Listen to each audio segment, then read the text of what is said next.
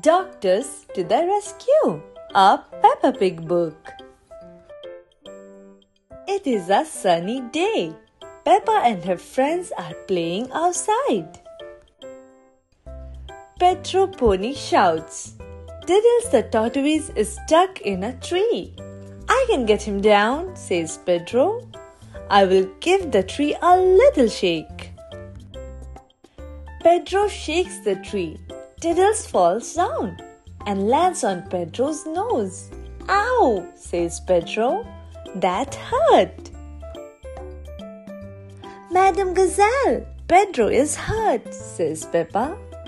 "Do not worry," says Madam Gazelle. "I will call Dr. Brown Bear." Dr. Brown Bear is a doctor who helps children when they are sick or hurt. Dr. Brown Bear answers his phone. "I'm on my way," he says. Dr. Brown Bear looks at Pedro's nose. "You need a bandage," he says. The bandage makes Pedro's nose feel better. "Thank you," says Pedro. "But now my glasses do not work. Can you fix them?" "No," says Dr. Brown Bear. "You need an eye doctor for that." Madam Gazelle calls Dr. Pony.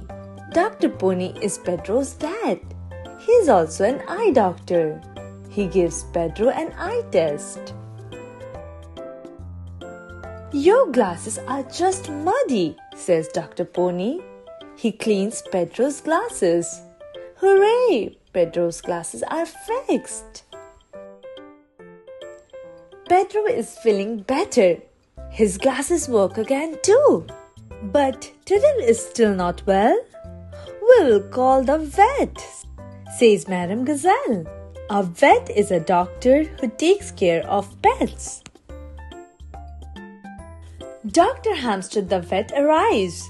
"Tiddles, you little pickle," she says. "What have I told you about climbing trees?" Dr. Hamster flips Tiddles back onto his feet. Now he feels better. Just then, Dr. Elephant arrives. He is a dentist. A dentist is a doctor who looks after teeth. "Are everyone's teeth okay?" he asks. "Yes," say the children. "Then I will be on my way," says Dr. Elephant. But Dr. Elephant cannot leave. His car will not start.